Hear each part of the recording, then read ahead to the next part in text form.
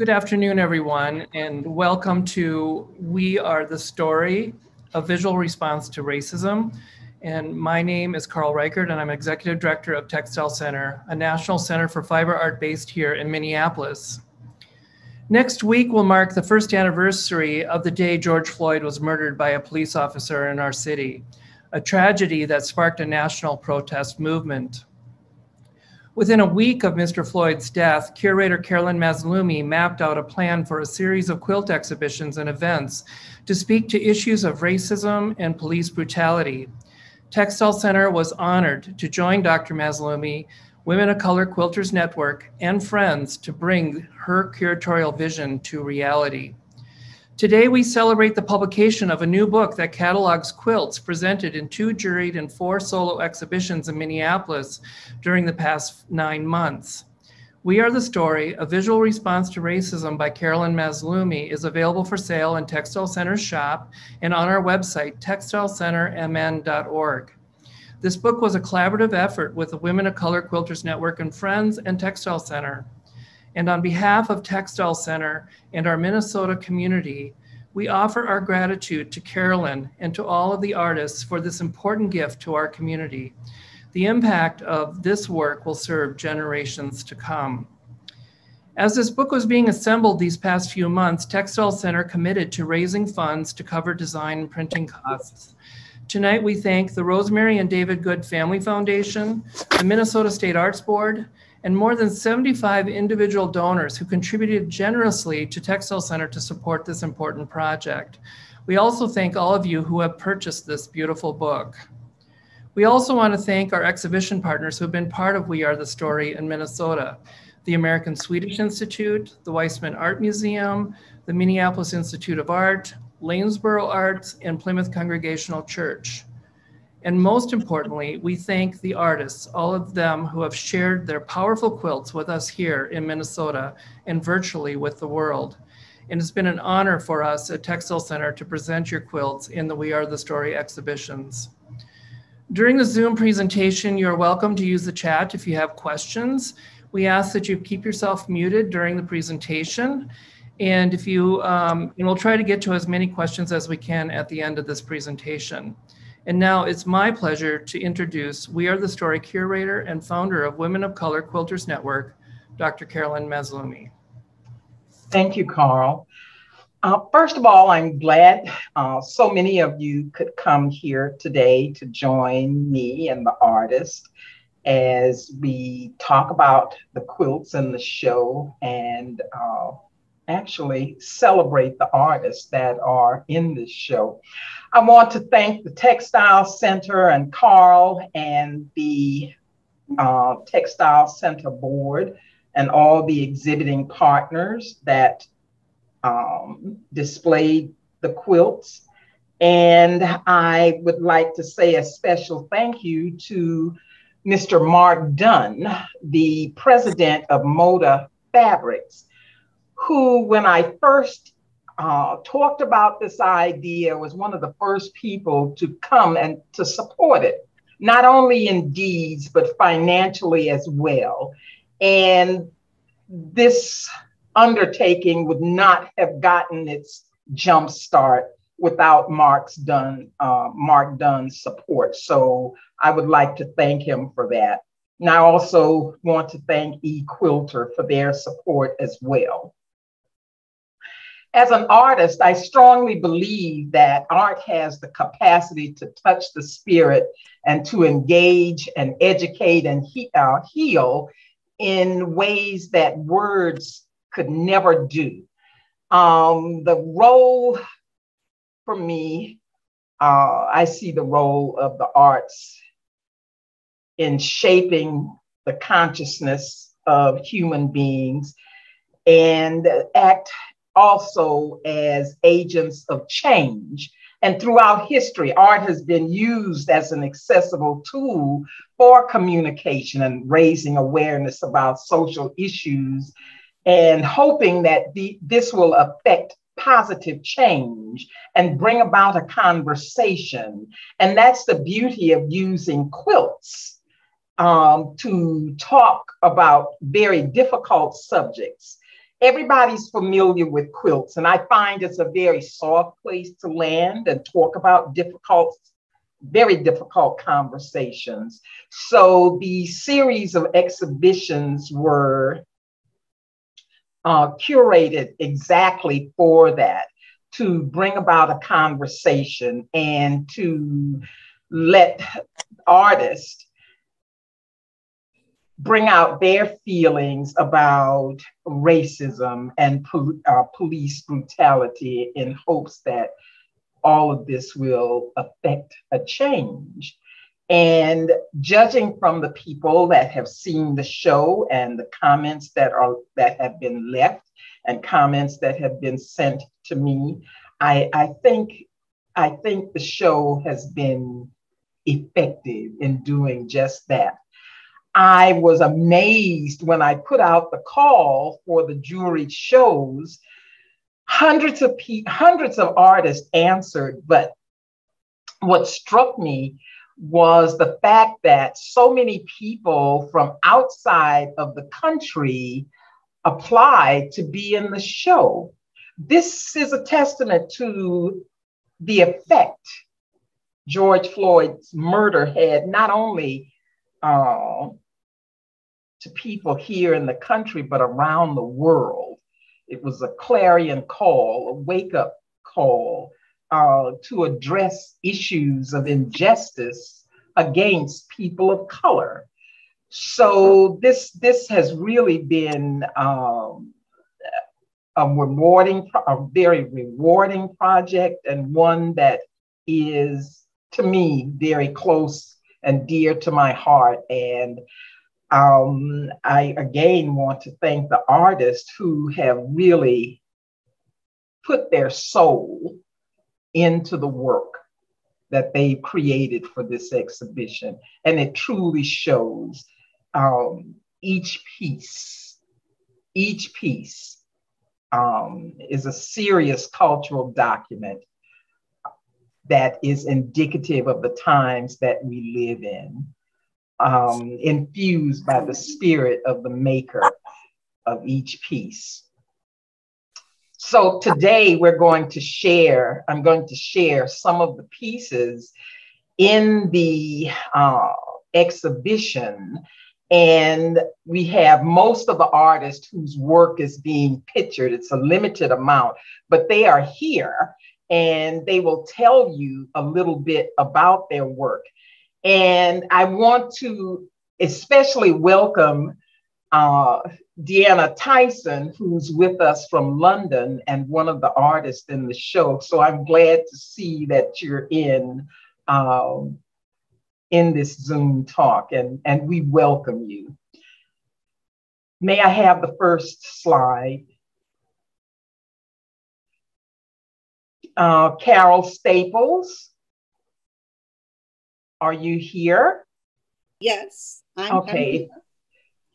Yeah, so my name is Carol Staples, and I'm from Westchester, Ohio. So I made a shield to defeat racism because I see a shield as a means of protection, and we needed at this time during the pandemic, during all these police killings, the brutality. We have to come together like an army, and we have to, this is my feelings, to get this to stop. It's systemic. It's a big thing. You need a big army of people gathering together to defeat racism. I know it's kind of plain and simple, but you know, that's where we're at. We have to band together. We have to all come together as a human race, and we must defeat racism, stop the systemic racism, stop the police brutality, stop the oppression of Black and Brown people. So this shield symbolizes all of that for me. It may be simple, but it's beautiful, and the story behind it is quite powerful. Your message is powerful. Thank you, Carolyn. Next. Michelle Flamer. Are you here, Michelle? Yes, I had to unmute myself, sorry. I'm Michelle Flamer. I'm from Philadelphia, Pennsylvania. This quilt is called Dear White People, and it's really a letter. It was a letter that I started to my church, and I decided rather than writing the letter, I would make a quilt. We had a discussion one day after church about the protests that were going on, and one of our local churches had a Black Lives Matter sign on their lawn that had been vandalized. So I said to our church members who were on the call at the time, I said, well, why don't we just put up our own Black Lives Matter sign on our huge lawn in solidarity with the other church? Well, that received a very kind of unpleasant response. Everything from Michelle, all lives matter. What do you mean Black Lives Matter? But all lives matter. Don't you agree with that? And you know, there were charges of the fact that, oh, well, white people are also killed by the police.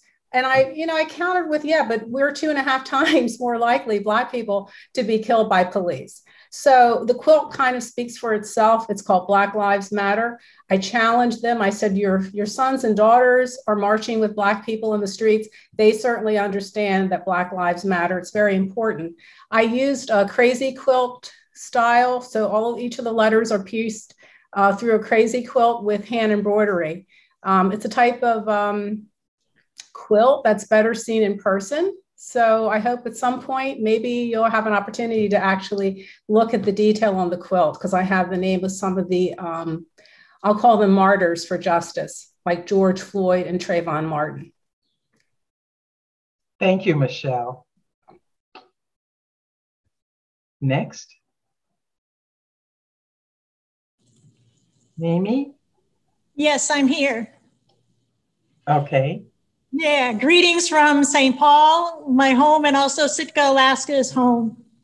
This quilt depicts the Lafayette Park fence in Washington, D.C., when the fences were put up to restrict and stop the demonstrations for Black Lives Matters.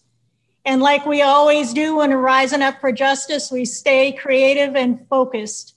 And instead of stopping the demonstrations, this fence became a gallery that continued to speak the difficult truths that America is being called to look at and deal with. And I love using quilt blocks that are, so the fence behind it is all crazy quilted as a reminder how crazy this systemic racism is.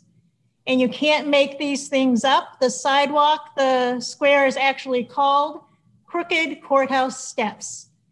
And children as young as 4 on up to elders in their 80s gathered around a studio to go, and the parking lot where I live, in the back of the cars became studios, and sitting on quilts down by the Mississippi River also became a studio.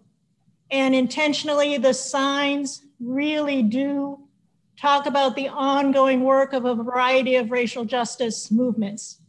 So I want to give great thanks for the opportunity to participate in this show. Thank you. Thank you. It's a wonderful piece. Aura Clay. Hi, everyone. My name is Aura Clay, and I live in Oakland, California.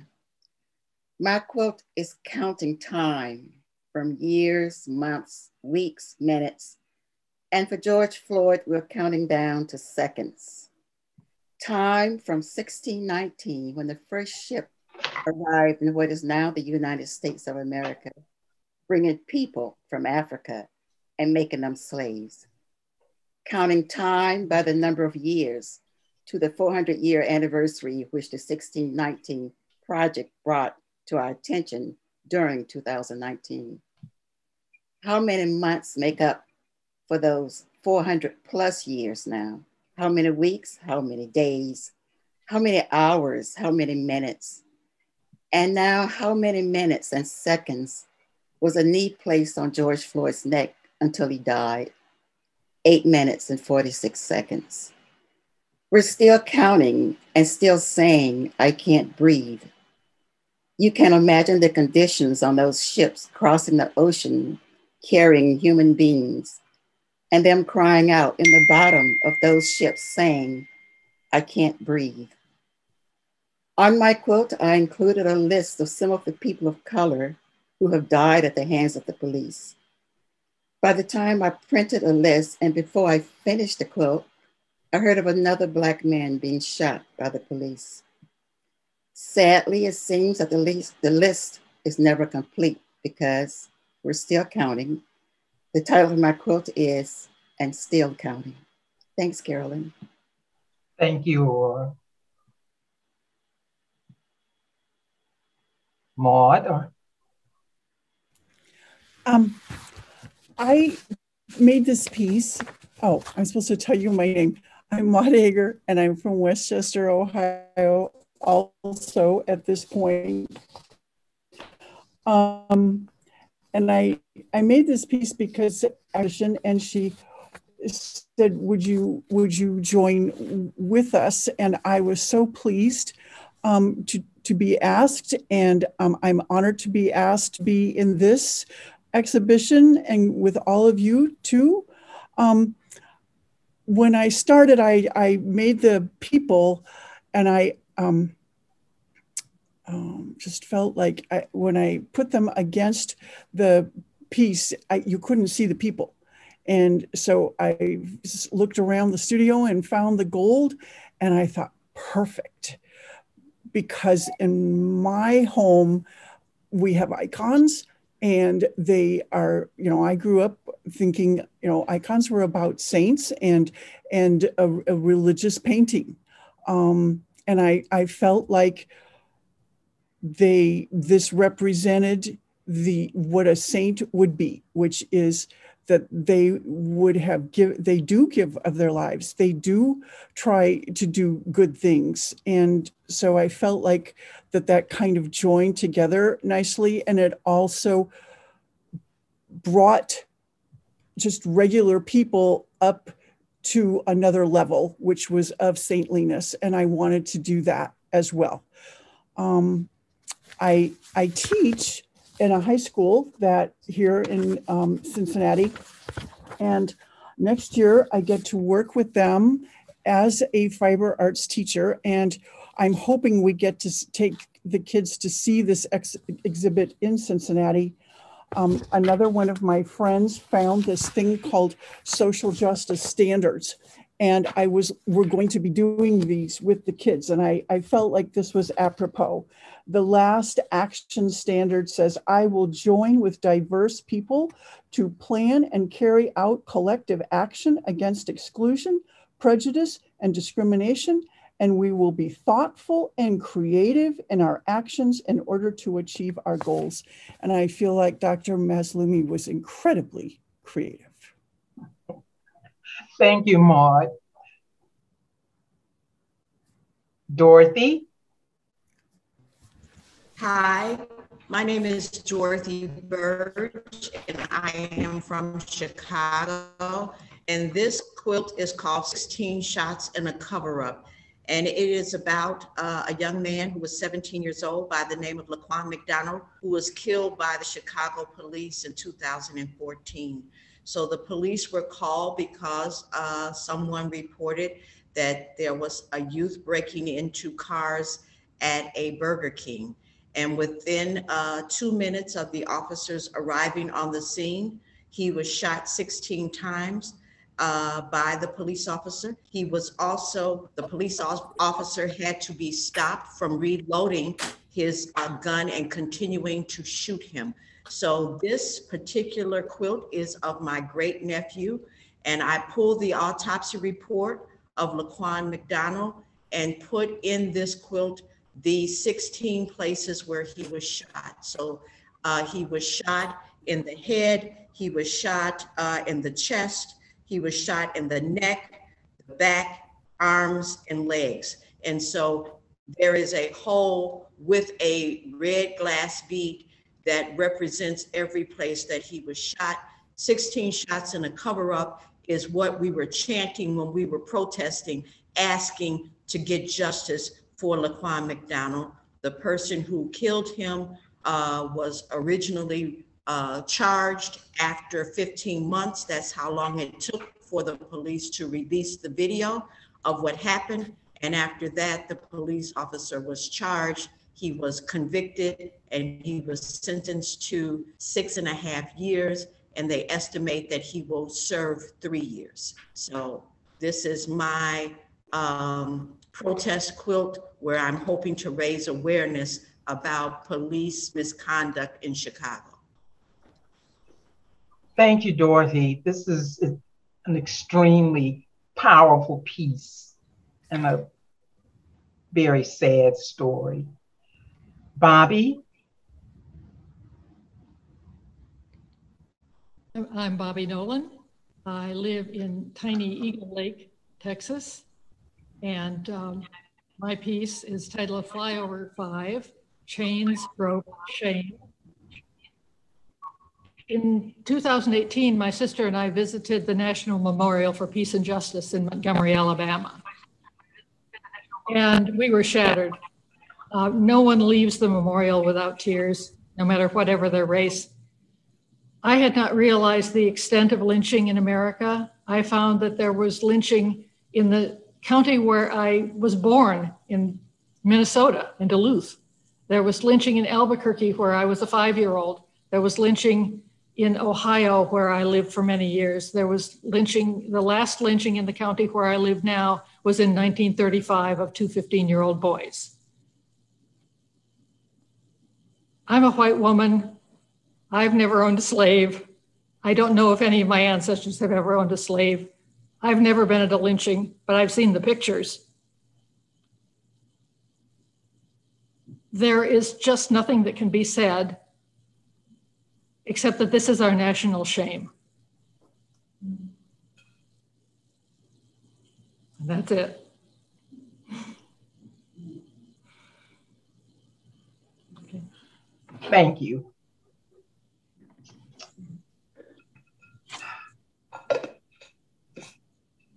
Carol? Hi, my name is Carolyn Crump. I'm from Houston, Texas.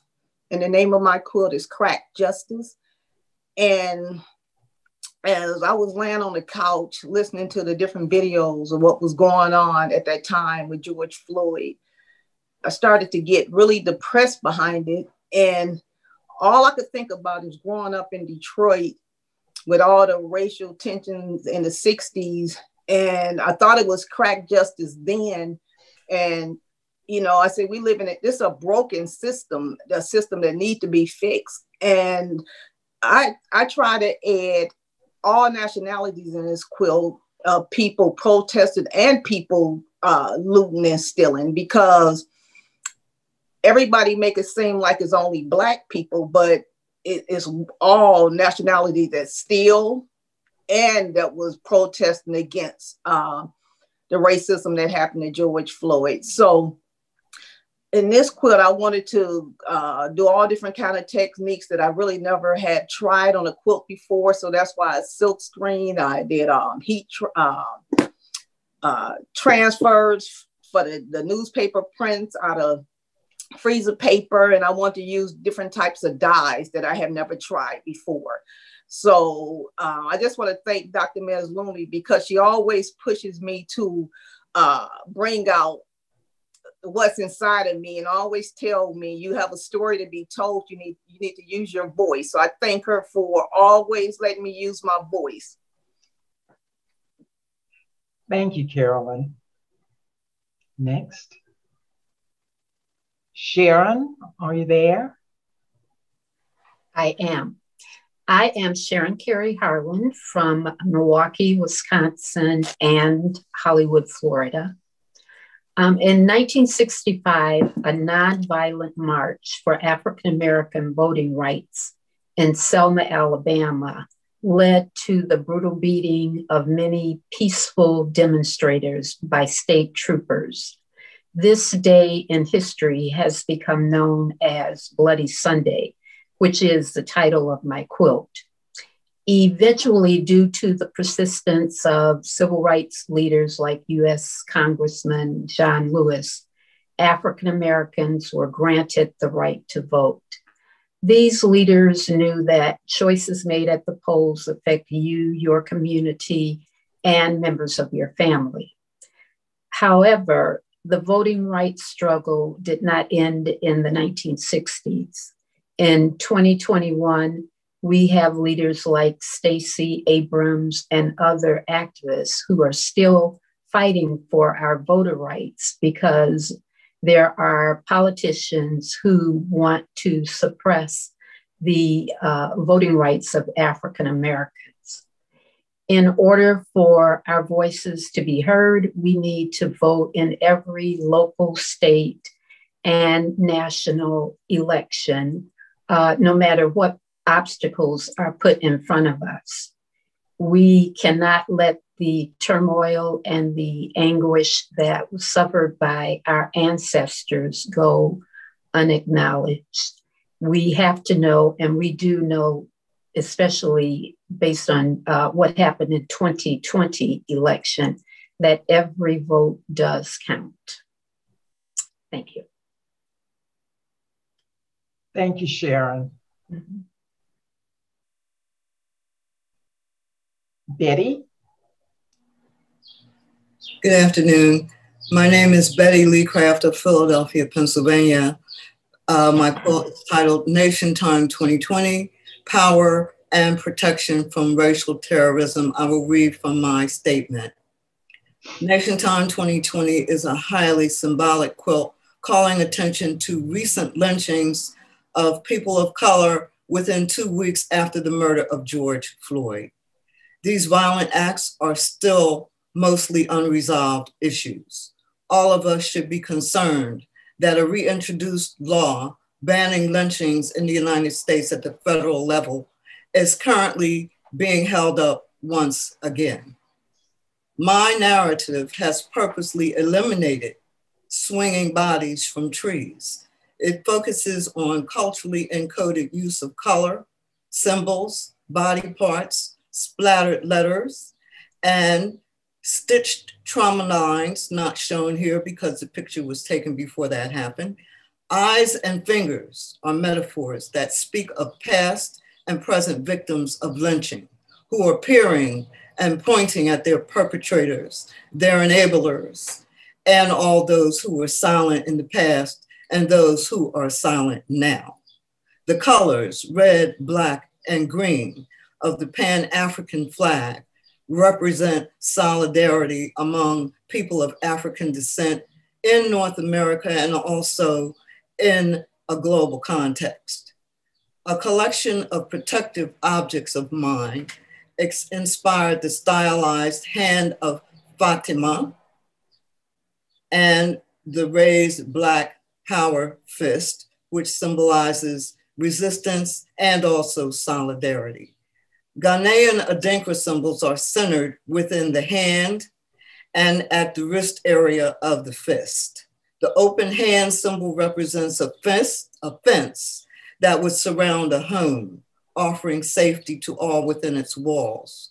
The raised fist is a fence reference as in links of a chain, referencing unity and strength within a group of people working toward the collective good. And I would like to end with a quote from the late freedom fighter in South Africa, Stephen Biko, which says, "The most powerful weapon in the hands of the oppressor is the mind of the oppressed." Thank you, Dr. Mazloomi, and thank you, Textile Center. Thank you, Betty. Sylvia? Hi there. My name is Sylvia Hernández. I'm from Brooklyn, New York. Sorry about that. I don't know why the video is not coming up, but I'm here. Anyway, this quilt was put together as an homage to mothers and sons. When George Floyd called his mama, when he was laying dying, it made me want to create something with my own son. So the illustrations you see here were done by my son, Miguel. And then I put the whole thing together. And then this quote by Malcolm X was, I thought, very appropriate for the time. So, and on top of all of this, this quote was was purchased by Spike Lee, so it's in his private collection now. So I think that's pretty cool as well. And it all came from the one article in the New York Times that, thanks to Carolyn and the Textile Center, came out. So this is just my way of making a statement for mothers and sons everywhere and the connections that we have. Thank you, Carolyn. Thank you, Sylvia. Hi. Jeanette. Thank you. My name is Jeanette Floyd, and I am from Lake Forest, California. You may be wondering why this piece is in the exhibit, so I would like to explain. My piece was entered into a very large quilt show and conference here in the West. And as an artist, I stood by the piece at times and could hear comments regarding the artwork, as people were unaware I made the piece. As I was listening to women of color comment about this artwork, I would hear comments such as, "It is a beautiful piece. Love the use of colors, black and white," or "He is a good looking man." And the main comment I heard the most was, "I love his locks." Women who were not of color, I would hear comments such as, "I don't like the subject matter. Why is this in the show? His hair is ugly. I don't care for it. His hair is not neat." And other comments worse than these that do not bear repeating. Now let me add here, not all responded this way, but enough did to startle me. As I heard these negative comments, I became deflated, sad, angry, then resolute. I was literally hearing racist remarks about this artwork. For this very reason, I submitted this for the exhibition, We Are the Story, a visual response to racism. It amazes me that this piece consists of nothing but fabric and thread, and it received these types of comments. Unfortunately, racism and bias is even in the quilting world. I hope one day that racism will no longer be anywhere in the world, but until then, we will persist. I would like to thank Dr. Mazloomi, Textile Center, and others for the chance to exhibit this piece. Thank you so much. Thank you, Jeanette. Thank you. Marjorie? Is Marjorie Diggs here? Okay. Marjorie Diggs evidently isn't on, but her piece addresses the difference in how people are treated sometimes by the police. For us as African Americans, and I think about this always, that, you know, the police shoot to kill if it's a Black person, and as opposed to shooting to stop an individual without killing them, there's a difference. There's a difference. So hence the title of Marjorie's work, Different Targets. Why? Why is there a difference? Next. Johnetta Miller. Hello, everyone. This is Johnetta Miller, and I'm from Hartford, Connecticut. My quilt, I have lived with racism all my life, and this is very true. And I think for all of us women of color, we have lived with it. Looking back on my life, I am surprised that I'm alive today. I have a very volatile temperament sometimes. And when I have been stopped by the police for absolutely simple reasons, for instance, driving to a wedding and they're telling us, my daughter and I, that we're driving too fast, and pulled us over and gave us a $500 ticket. Or going in a grocery store and having someone follow me, or going to a store in New York and having someone walk behind me, and I turn around and I will say, "Are you following me?" And they would look at me and they'd say, "Of course not." But it wasn't true. They were. They label you all the time. we are facing racism in all aspects of our life, whether it is police discrimination, poor medical care, or just simply trying to breathe. I am at a point where I am just about sick of it. I have become such a staunch advocate for justice in all of our lives. I did this quilt in red and black and white. Red for the blood that we have shed, black for my people, and white for all the racism that I have felt in my life. I will continue on with the struggle. The failed and corrupt response to racism in America is not the exception, it is the norm. And believe me, Johnetta will continue on fighting. I believe that we all need justice, and all of us need to unite together to make this happen. Thank you, Dr. Mazloomi, for adding my quilt. Thank you, Textile Museum, for having the nerve to put it up, because this is a wonderful exhibition and a lot of people would not have chosen to show this. All praises to all my quilting sisters. Let us keep on struggling. Not struggling, but let's go forth with the struggle and unite and keep our hopes alive. Thank you. Thanks, Ed. Cynthia Lockhart.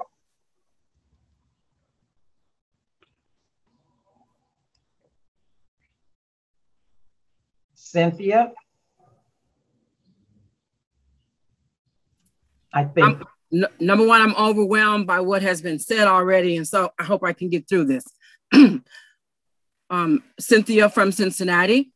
My title is Enough is Enough, Stop the Killing. Throughout America and the world, and I will read my statement. Throughout America and the world, we have seen a veil lifted to expose the stain of hatred that exists against Black people in America. If there was ever any uncertainty regarding racial injustice in America, it was clearly revealed for all to see. Black men, women, and children have been victims of atrocities since Black slaves first arrived in America in 1619. For Black people in America, it has not been a land of milk and honey.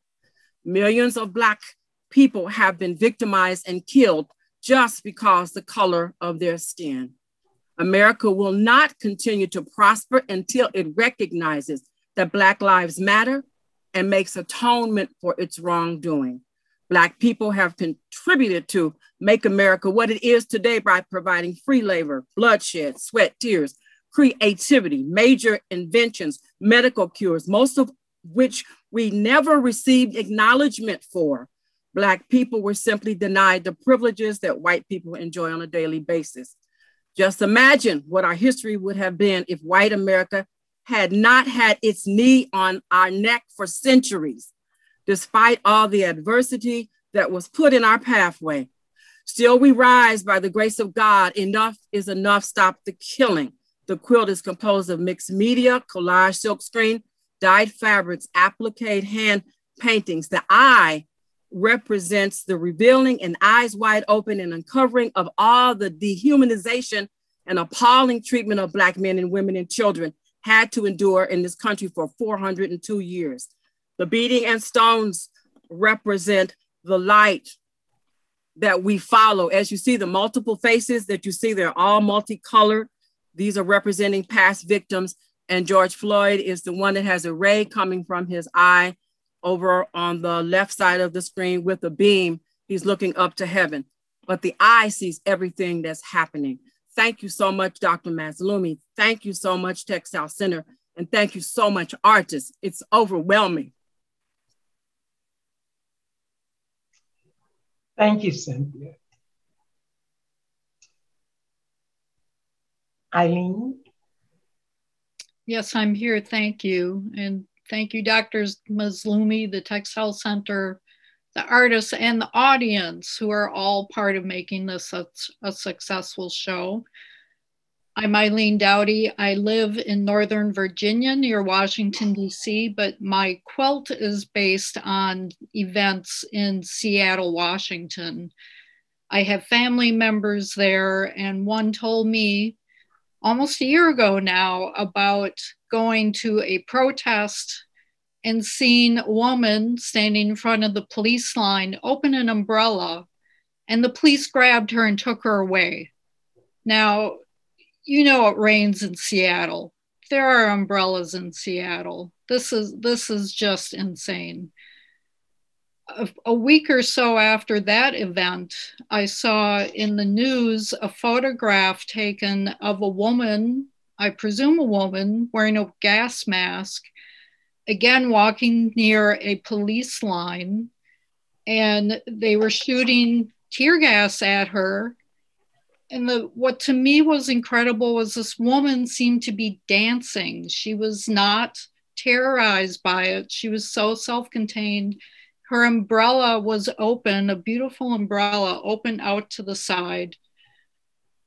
And her pose was like a dancer. And that is what inspired what I'm depicting in this quilt. You can see in the upper right, a rigid police line in battle gear.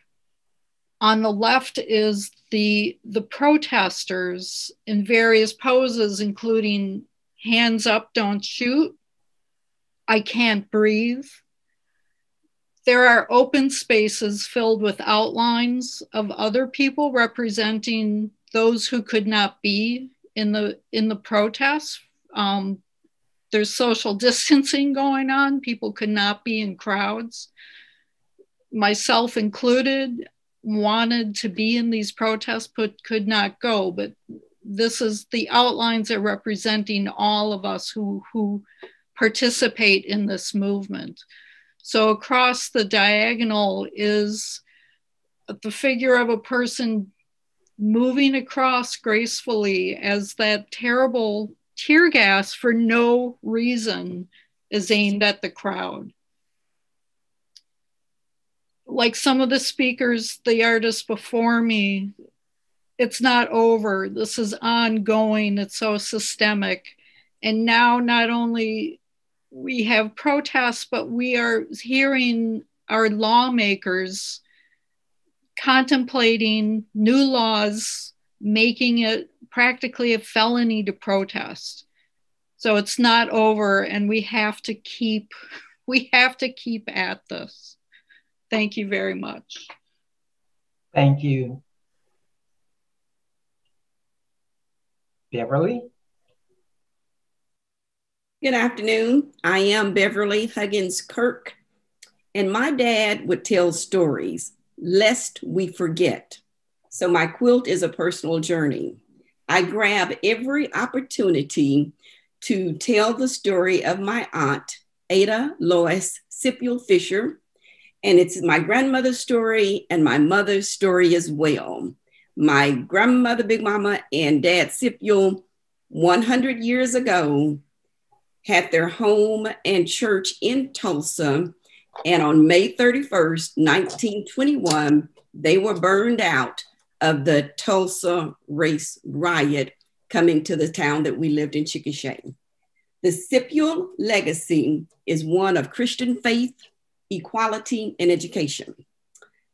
Lest we forget, the backstory is 1896, the year that the United States Supreme Court handed down a decision in the case of Plessy versus Ferguson, and that was legalized segregation in schools where Black students were less in the quality of education to be received than their white counterpart school system. Even in higher ed, white Oklahoma colleges could refuse enrollment due to one's race. The NAACP sought to overturn this ruling, and such a victory was won. It was on January 8th, 1948, above my Auntie Fisher's name, that Attorney Thurgood Marshall finished his presentation, and the ruling was handed down that struck down segregated education.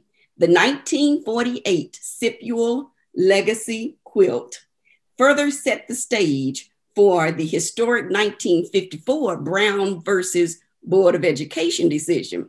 We lived in a deeply segregated Oklahoma. vicious community, boomer zoomers in the quilt. Oklahoma University denied Ada her application to attend the OU School of Law.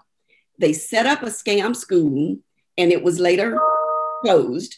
And when admitted, Lois had to sit in the back of the room in a circle with chains around her chair. The white students removed the chain and welcomed the new students. So civil rights prevailed, as I found words for civil rights. Dr. Fisher later inspired me and hundreds of students as she taught sociology at Langston University, Oklahoma's only HBCU. Today, my daughter and granddaughters, again, lest we forget, they see racism at its worst. And it is in the face of racism that we resist.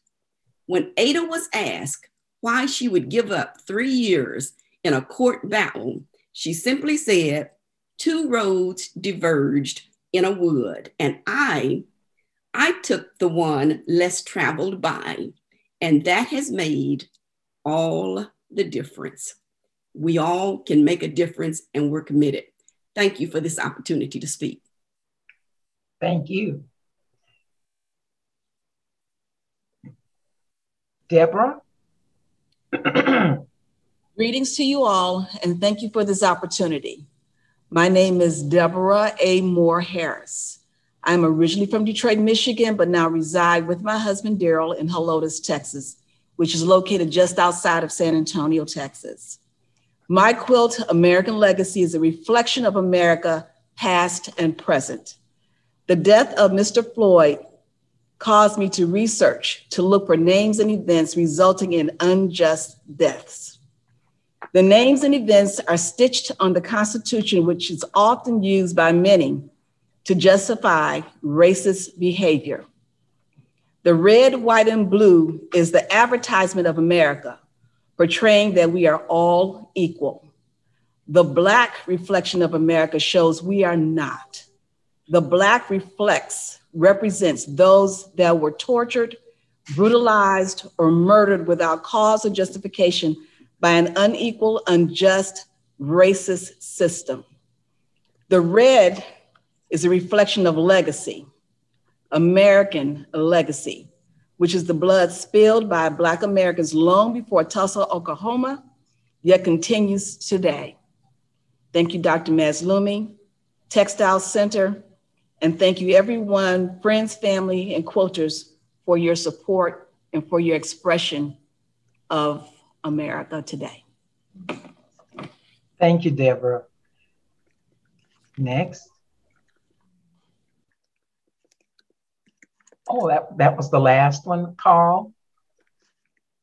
That was the last one. Thank you. Okay, I'd just like to say a few words. As I said earlier, art serves as a reflection of our society and the times that we live in. And artists have used, as these artists have, their unique and compelling vantage point to make powerful statements on social justice issues of today. It does not matter in this instance with this group of artists what color you are. The story is compelling. We as African Americans have lived, I often define myself as an African American woman born in the Jim Crow segregated South. We've lived this American story. A good example, though, someone outside of the culture coming from a unique and compelling vantage point, Bobby Nolan's quilt and the inspiration behind that quilt.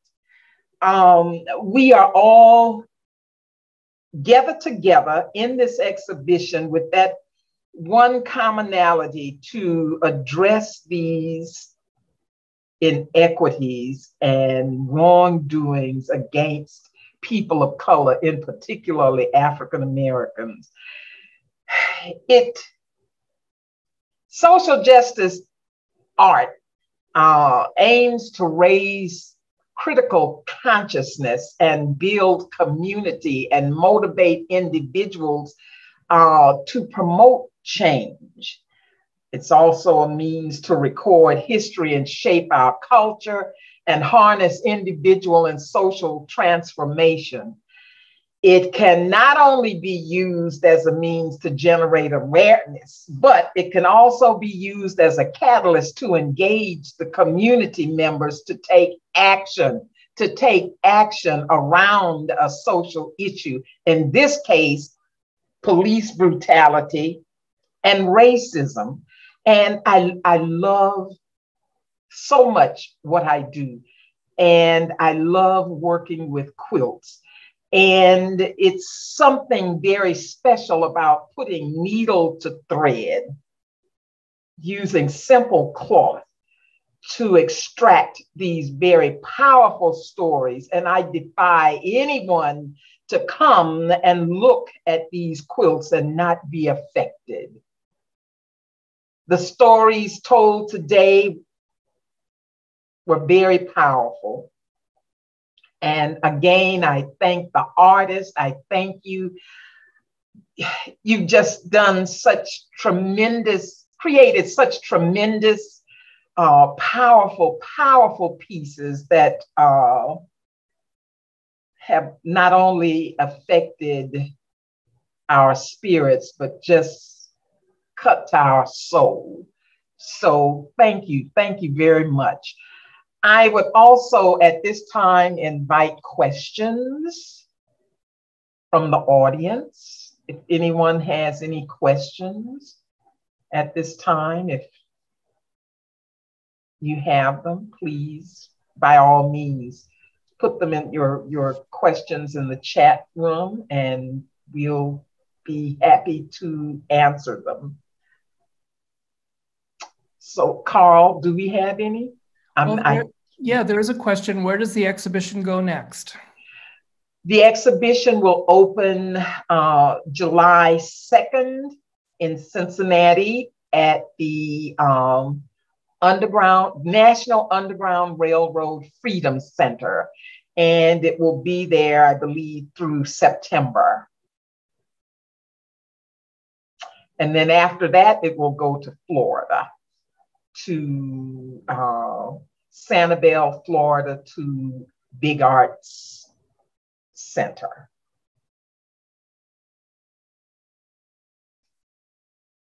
Any other questions? Another question was every quilter an artist before they started quilting? Well, I'll open that up to any of the artists that want to answer that. Artist, anyone want to answer that question? I'm certainly not an artist, and well, I make quilts, let's put it that way, but I'm a full-time lawyer. So there you go. But I have a sewing machine, a lot of fabric, and many thoughts about a lot of things. I think you'll find people here, artists here from all walks of life.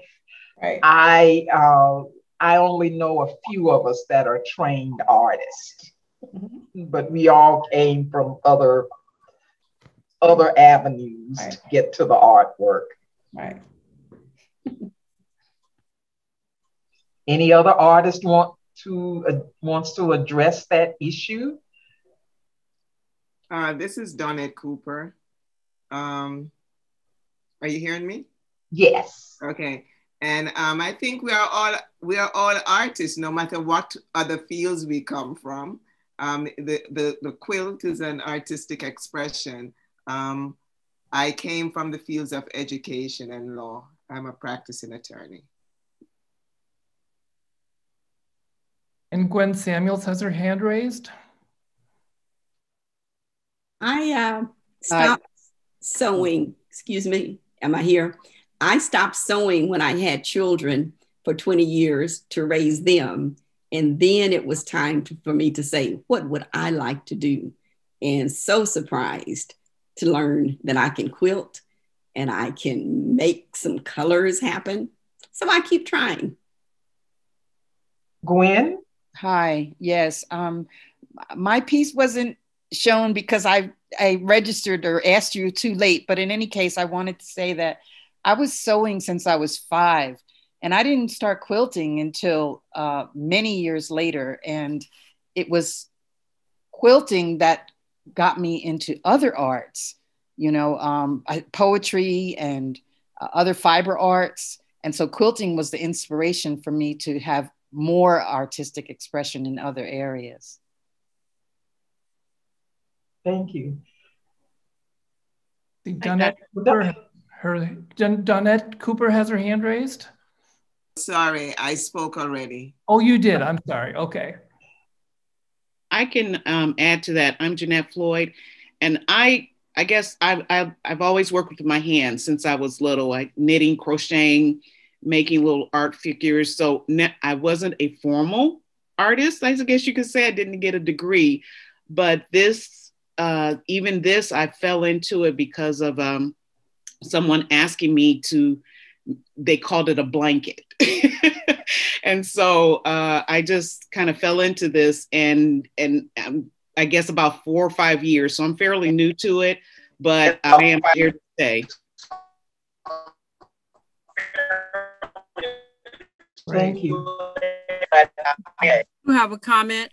I'm on mute. I'm unmuted. Cynthia. I was not a formal artist. I had a fashion design background, but I believe that artists are called from above, from God.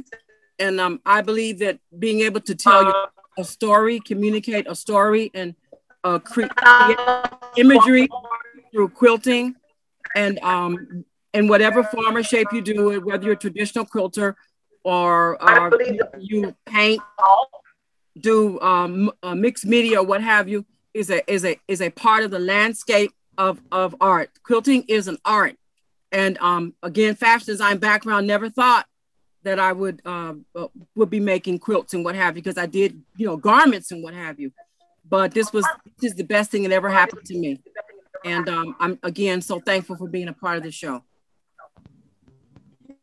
I'm Jackie Dukes, and I don't know if my culture or not because I have issues, but I learned to cook in Japan, and I love being able to share our stories. And for me, it's a venue that allows us to speak. Thank you. Thank you. Are there any other questions? Dorothy Burge had her hand raised. I just wanted to say, when we talked about quilting, that I am an educator. I don't know what you're doing, but you taught for 20 years human rights and social justice, and I use the quilts to teach about human rights issues, but I also used them when I was doing protesting. And so doing a protest is how I really got into quilting. My quilts would have been in my basement had it not been for Dr. Carolyn Mazloomi, who really mentored me and helped me become a quilter. So I thank you so much, Dr. Mazloomi. You're quite welcome. We're enjoying the fruits of that labor with your wonderful quilts. Thank you. Linda Black has her hand raised. Hi, thank you. There are a lot of questions in the chat, but I'll ask my question. I'm curious about the American Legacy quilt. All of the quilts are just amazing. I'm completely blown away, but I was curious about the technique on the American Legacy quilt. I missed some of the commentary about it. I'm particularly interested in, just if you could just tell me some more about the technique, that would be just wonderful. Thank you.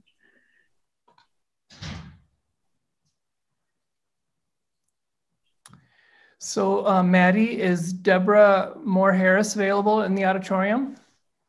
Yes, I am. And thank you for the question. The American Legacy, actually, I'm a fiber artist. who quilts periodically, if you will. That technique is basically free motion quilting.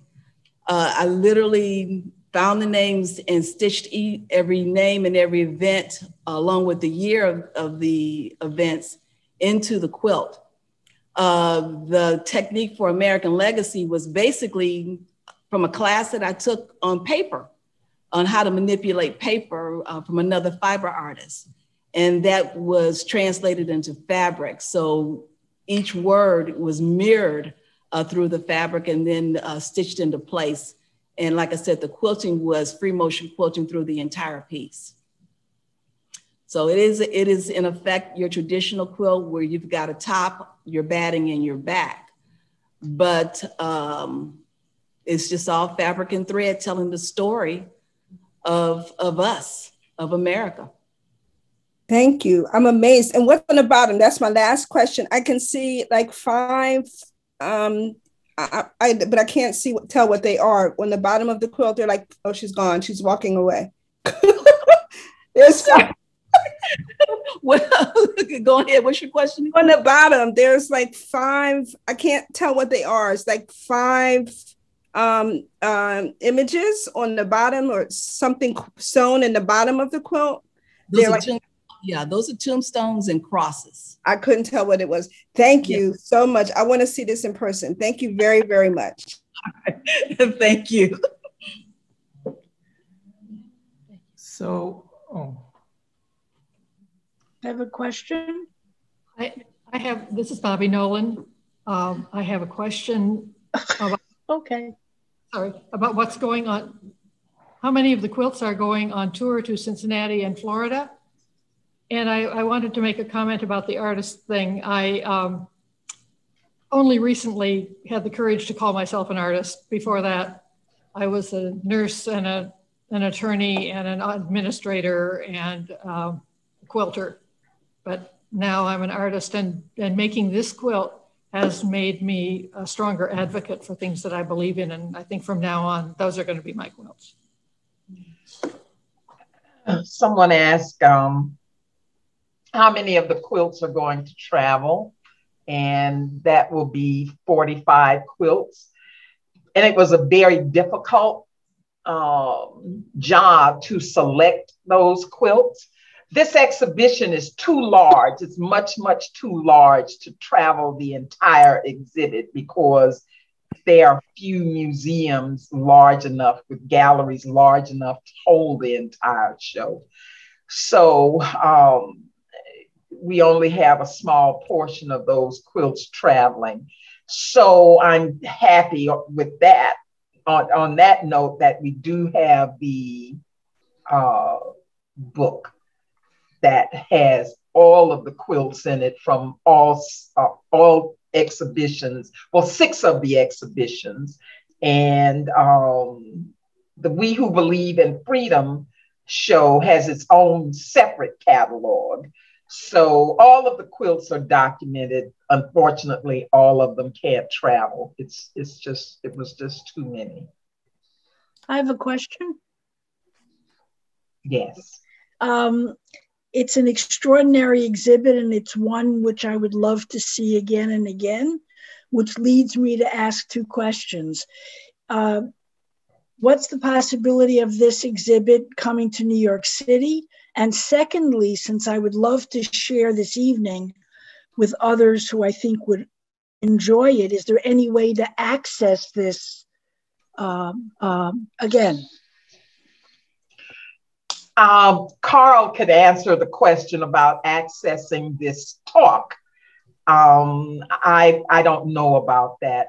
Insofar as the show coming to New York, I'm always looking for venues. So, 2, I have to throw this back out. If someone has a recommendation for us to send information about this exhibition to a certain institution, please feel free to contact me. And this presentation is being recorded, and it'll be posted on our YouTube channel, and there'll be direct links to this on our webpage textilecenter.mn.org/wearethestory. So it should be up probably within 5 days or so. We have to give our staff a little time to put it together, but it will be on the archive, and that'll be available to you moving forward. We have Ms. Abelman with a question, hand raised. Is it Ine? Yes, it is. Ine, hi. I'm honored to be part of the show. As far as quilting goes, I came to quilting after I had my first child and joined a group at a sewing circle. And those women, 38 years, we still quilt together every once in a while. And so for me, quilting was part of me being part of a women's circle and being able to, you know, stitching away, all sorts of talk happens and all sorts of support occurs. So that was integral to me. Many years after, I decided to go back to school and I wanted to get my master's in art, and I brought quilts with me, and it was sort of like, you know, it was kind of giggle back then. But then I found Faith Ringgold, and I found women that were telling a story with a quilt. And ever since then, that's been a format that I use in my work, whether it's with fabric or not, whether it's digitally, I do digital imagery quilts, but always the format of the square and the grid has followed me. So quilting has really been a source of healing for me and a source of camaraderie for me as well as now in this case, helping to be a representative and an advocate for women that have been lost through murder and through police brutality. So it's had a lineage in my life that I so honor, and I'm so thrilled to be part of it. And thank you so much for this show, and thank you for allowing me to be part of it as well. I'm glad that you mentioned the camaraderie, because to me, that's an equally important part of quilting. And I think about the Women of Color Quilters Network in particular, because they've been like a family. They are my family. Mm-hmm. And my children look at them as family because many of them I've known for almost 40 years. So they are truly, truly like my sisters. Yeah. And I cannot imagine them not being in my life. So I enjoy working, very much working with them. Mm. Well, Lisa Rice has her hand up. Yes, Lisa. Hi, thank you. Dr. Mazloomi, this has been very impressive, and I couldn't keep up with all the comments I wanted to write. I really appreciate that you brought this together. I live in Washington, D.C., and so of course I'm going, we've got to have this exhibit here in D.C. We've got to have it in D.C. Are you in the works with any venues here to? I have contacted all the appropriate venues and they've all said no. Oh, wow. So sorry. Maybe we can get it in a area surrounding the city. Yeah.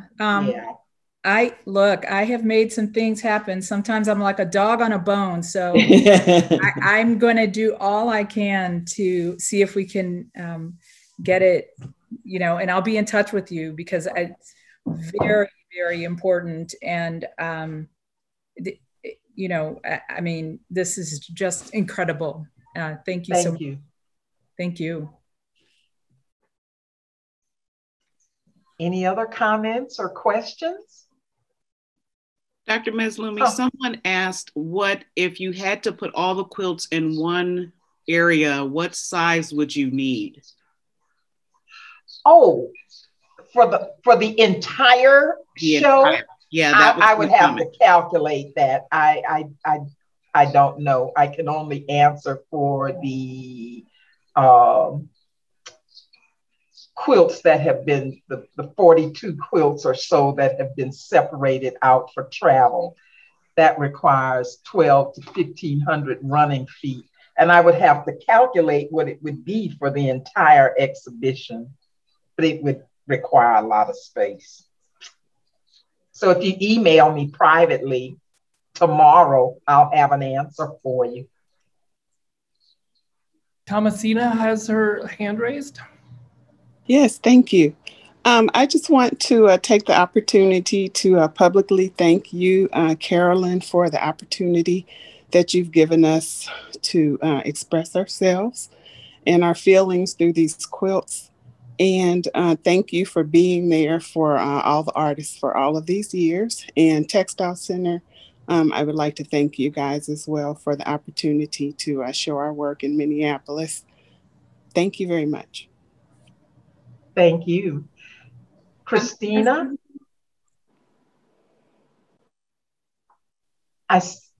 You have to unmute yourself, Christina. I'm gonna raise my hand. Okay. Thank you. As one of the artists, Dr. Mazloomi, I too would just like to thank you for the opportunity and the Textile Center for allowing us to use our voices through quilts to tell the stories that have so hurt our hearts sometimes, because my quilt was a very difficult quilt. It's the only quilt I've ever made when I was enraged about an issue. So I just want to thank you for allowing us to be able to use our voices in the way that we were able to. Well, I thank the artists. I'm grateful to all of you for making these quilts and contributing them to the show. And I know it was not an easy task, because the turnaround time for the making of the quilts and the presenting of the quilts was like a nanosecond. And so I'm amazed. I'm amazed at the work that we got, because there really was not a lot of time given to make the quilts. So again, we're very grateful, the Textile Center and myself, that we have these quilts, because there was not a lot of time to make them. So thank you. You're welcome. Susie Ryan has her hand up. Hello, everyone. I'm Susie Ryan from Worcester, Massachusetts, and I'm one of the artists that's in the exhibit. And I just want to say thank you so much to Carolyn Mazloomi, to Karl Reichert, and to the Textile Center, and for all the other artists that just, your work has all blown me away. And it's just amazing, like Dr. Carolyn Mazloomi said, that people sent their pieces in such a short time, but that's because the issue of the problem still exists. And so keep working, keep showing, keep making your quilts. And thank you again for the opportunity to exhibit and tell our stories.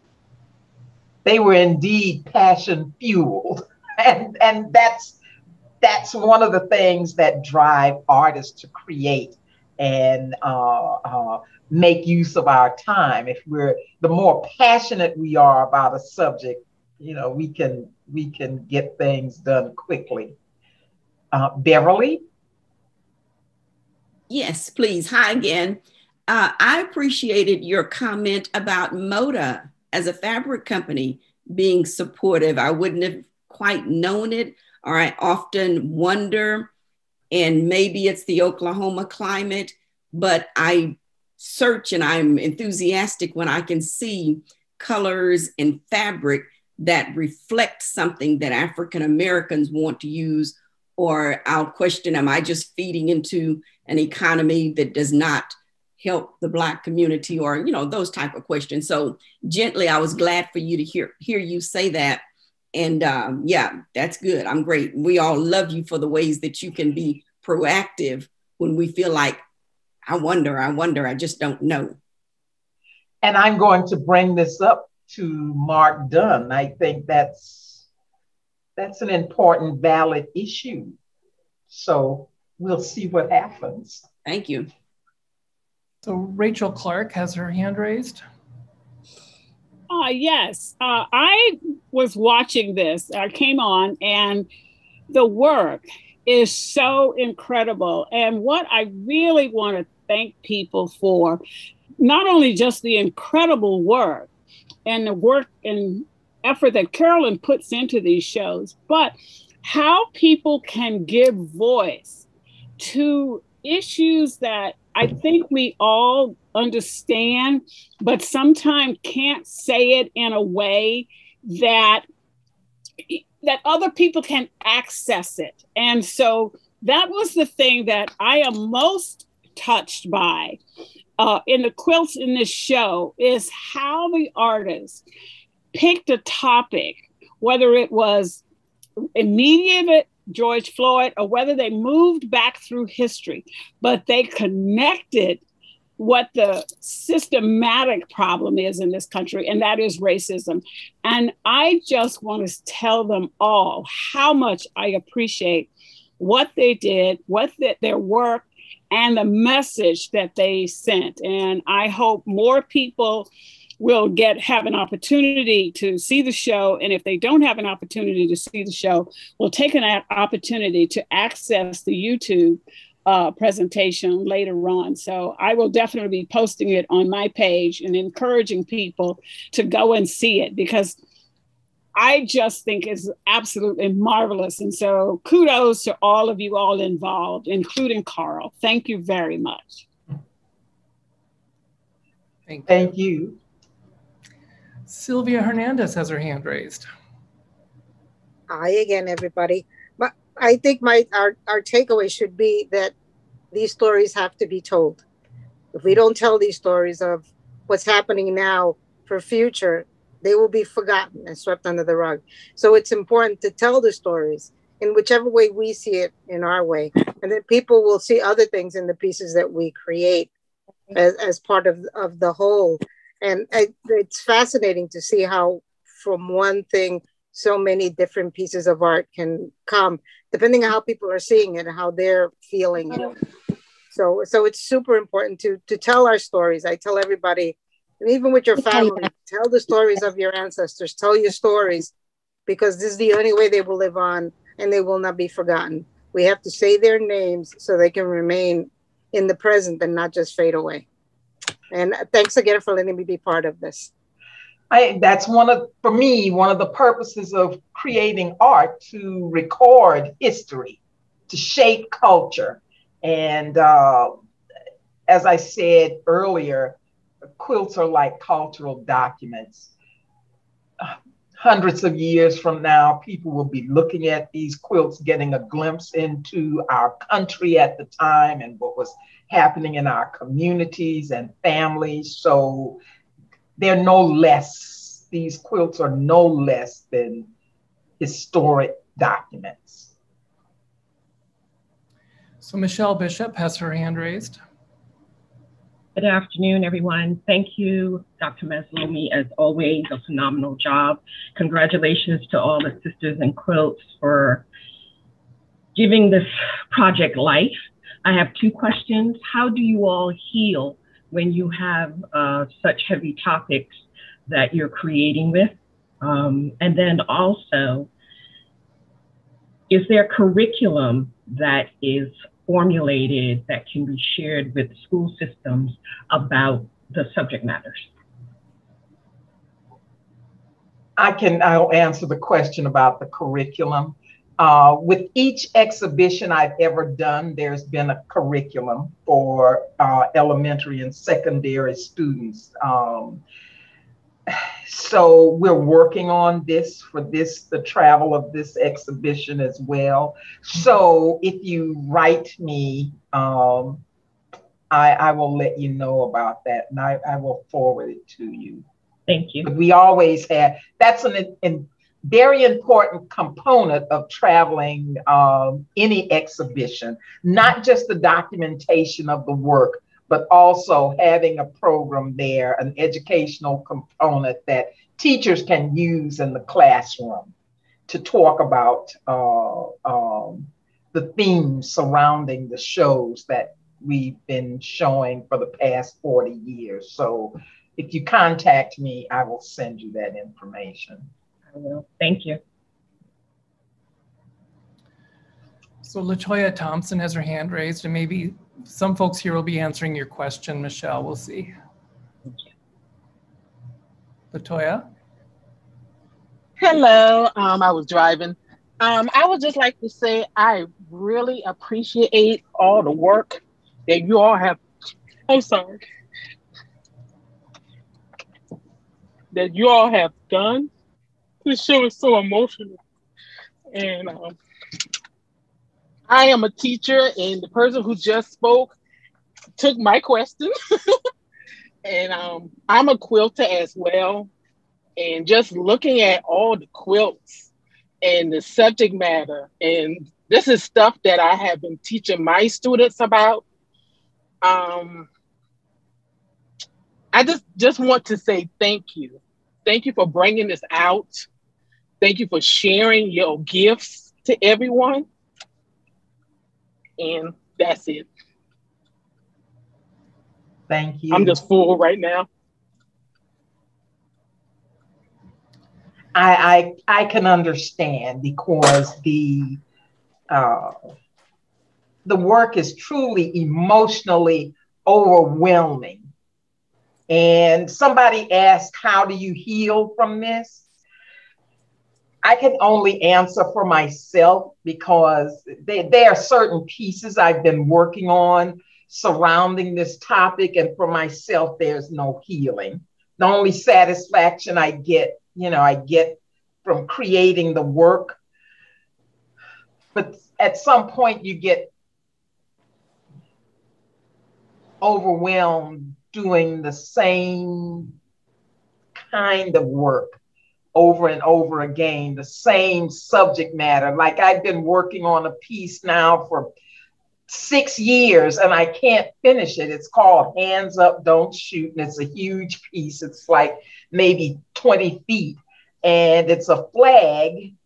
And I love to play off the American flag. But on this flag, there are victims of police shootings. And every time I think I'm finished, my list keeps growing. And not just 1 or 2 victims, but really growing. It's really incredible. I'm here at my desk, and I always keep a notepad with a list of people shot by the police, African Americans. This is my list for the last 8 months or so. So I want to add these people to my quilt. So it's just, that piece is just ongoing, and it's overwhelming and sad sometimes, but I just feel compelled to keep going. So I don't know when that sadness will end. I'm 75 now. I don't see any end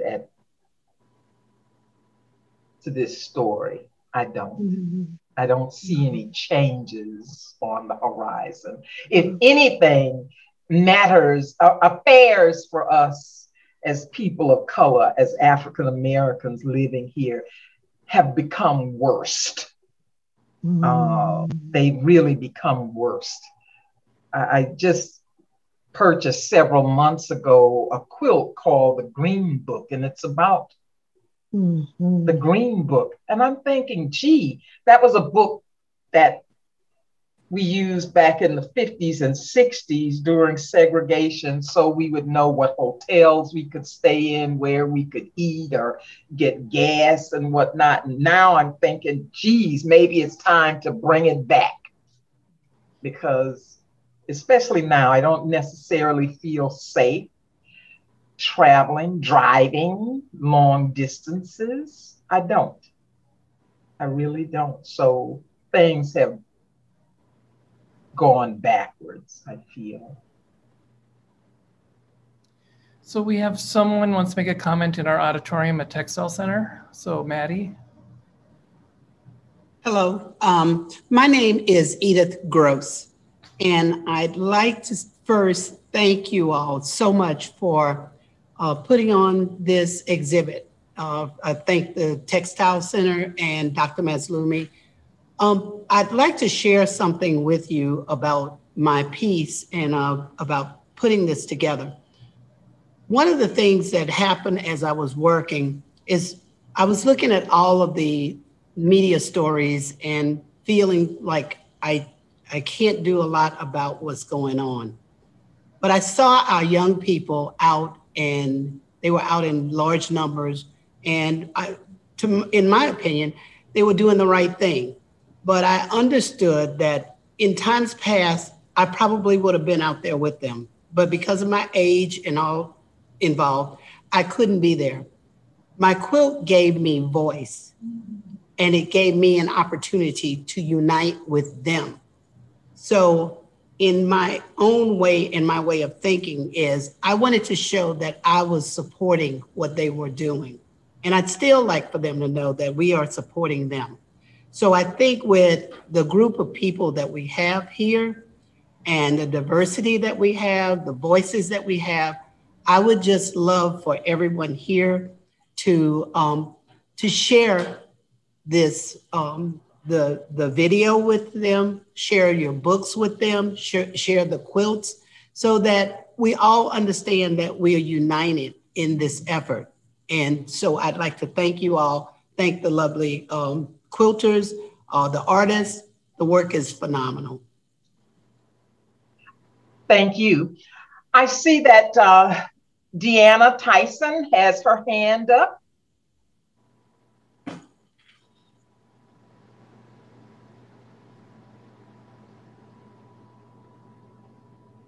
Hi, I'm really rather useless with technology, but what I'm wondering is whether part of the problem of getting exhibition space is not just the fact that you are women of color, but that you're women, and is it time to kind of do a Faith Ringgold and actually campaign, even if it's an exhibition of protest quilts, against the fact that it's still so incredibly difficult as women to get work into art galleries, and particularly stitched work.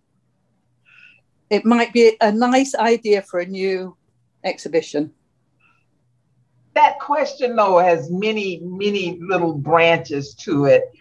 In the 40 years I've been doing this, it's true, women do have a difficult time getting into museums. And fiber work is at the bottom of the totem pole when it comes to museums accepting work for exhibitions. So for us, we have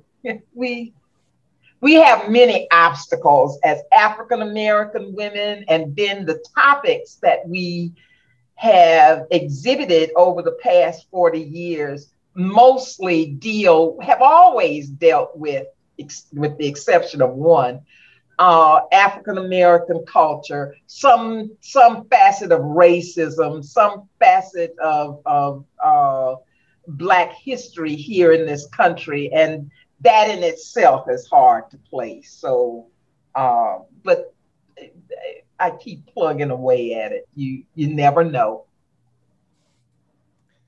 So Gwen Samuels. Thank you. Oh, sorry. Gwen Samuels, you had a comment? Yes, I wanted to say first that to Dr. Mazloomi about it's a story that's never ending. I think it's important for all of us as quilters and artists to keep telling the story, and perhaps this exhibit could, be done again in a year or some similar call, to invite others, so that comes a point in time where just like everyone knows about the AIDS quilt, they'll also know about the We Are the Story quilt. And I don't know how that could be done. Doctor, you're phenomenal in doing that, but it's just a thought. And I wanted to say about the healing part of it. as well. I'm in Albuquerque, New Mexico right now, and I feel a little bit safer than I did when I was back east. The murders that really affected me were Amadou Diallo and Trayvon Martin. And I had been wanting to do a quilt like this since Trayvon Martin was murdered. But then so many more murders happened that I was just completely overwhelmed. And I feel like that this is a part of things that compromise our health and our immune system. And at the time that Breonna Taylor was killed and Ahmaud Arbery, I believe it was, I was actually in the hospital here. I had contracted COVID. I was in the hospital for 23 days and on a ventilator for 10 days, 8 of which I was in a coma. And I made it through. Miraculously, I made it through. I think COVID has a lot to do with, us getting COVID has a lot to do with our immune system being compromised because of the trauma that we've historically faced as Black people in this country. But I made it through. I made it through. And when I came out of the hospital, I decided that I wanted to make, this quilt. It was not long after that George Floyd was murdered. And a friend sent me this information about the exhibit. And I said, I got to do this. I got to do this. This is the time now. All the way back from when Amadou and Trayvon were killed, this idea had been in my mind. And I finally said, this is now the time. And it was so healing. I was literally circling my dining room table with my oxygen hose and concentrator in tow, making this quilt. And it was so healing for me in terms of my recovery from COVID and being able to bring some of that anguish outside of me. So yes, it is a healing process. The healing is not complete and it will never be complete until justice is won, but it's a step, towards healing. And thank you, Dr. Mazloomi, and thank you to the Textile Center. I so appreciate having been a part of this because I still consider myself a novice, and I was just so thrilled to be able to be a part of it. And I'm in tears now, so I'm going to stop talking. I must say, stay tuned because we have another exhibition coming towards the end of the year about COVID. Oh. I received a grant from the NEA for that project, and it's because African Americans were so disproportionately affected by the pandemic. In fact, we lost 18 network members over a 1.5-year period. Oh. So we will be addressing that issue in the form of a quilt show. And this quilt show will not travel. I do plan on doing catalog, but it will be up on our website. So you can look for that in the oncoming months. Carolyn, this is Mark Dunn. I just wanted to say thank you for taking the torch on this project and making it happen. It was a tremendous undertaking, and thanks to the Textile Center who chipped in and made the decision to put this exhibit on. It's just, I was just glad to be a part of it. And so pleased to see how many people have participated and gave of their art and their talent and their time to make this exhibit a success. Well, Mark, again, I thank you and Maude for your sponsorship. Really, it meant a lot. I have to say, over the almost 40 years that the Women of Color Network has existed, we've only ever received 2 grants. And everything that we've done over the 40 years financially has fallen on the shoulders of 1 or 2 people. So to have to know that you believed in what we did with this project, and not only in words, but your financial help meant a lot. Thank you. Sylvia Hernández has her hand raised. Hi, I know I wanted to speak on the healing after creating these projects. I think it's like a sense of going through the stages of mourning. And so you struggle to create the piece, create it with some kind of beauty in instead of showing the ugliness of it, just to give it a little more humanity. And there's lots of crying, lots of praying, and lots of just, asking for the higher powers to help you create something that says what you want to say, that people will understand. I think it's important when you look at a piece, if you get some of it, just seeing the images that I try to put on them, at least in my pieces, it's important to give that first impression. But there's definitely lots of, like I said, lots of crying. And if it's for someone that's deceased, you always, at least I do, I ask them for their help and their presence to create this piece, again, with respect and with honor. So at least that's the way I approach my artwork. Thank you. Thank you. Our time is up for this session. I want to again thank the artist.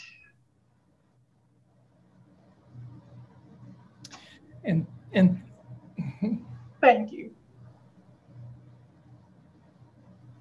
I find it always amazing, the work that comes from needle and thread, the power of putting needle and thread and cloth together to make these pieces that are so complex in story and so emotional, that really, really touch the spirits of everybody that see them. Thank you. And thank you, Dr. Mazloomi, for your curatorial vision and for the way you just rally these amazing artists around this exhibit. And again, it was a real privilege for us at Textile Center to work with Women of Color Quilters Network and friends, and you made it all happen, and we're very grateful. Thank you. Thank you, Karl. So we will have this posted on YouTube in the very near future, and we will let you know as soon as it's up. We'll try to send out an email alert through our newsletter. And again, thank you all, and thank you for just everything you've done. And we'll keep the archive up for all the activities and recordings and such on our website. And so with that, I think we'll say good night. Good night, all. Good night, everyone.